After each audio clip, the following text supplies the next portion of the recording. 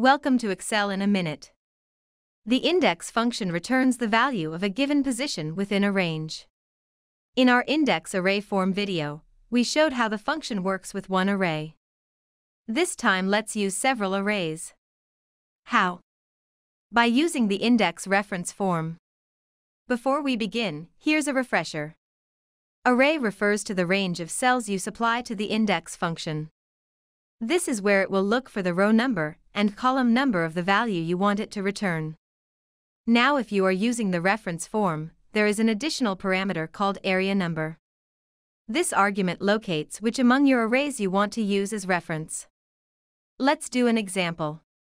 In this data, we have 3 tables of Olympics tracker representing different years. Table 1 for 2010, 2 for 2011, and 3 for 2012.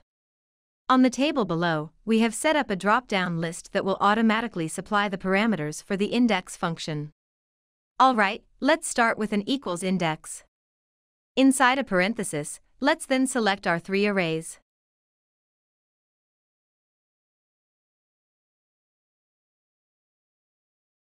Let's add our row number, column number and area number. Then, enter. For this example, we looked for the total number of medals Russia has garnered in 2012, getting the return value of 28. Now what if we want to know the value for 2010? To do that, simply change the area number to 1 since 2010 belongs to table 1.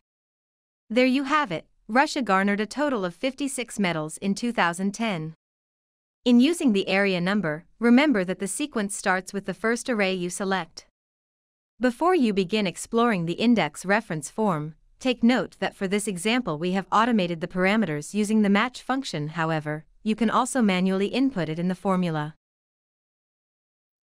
Thank you for your time. We hope you enjoyed this video. Don't forget to give it a thumbs up and subscribe to our channel for more Excel in a minute. You may also check out the link below to download the presentation. We hope to see you in the next lesson.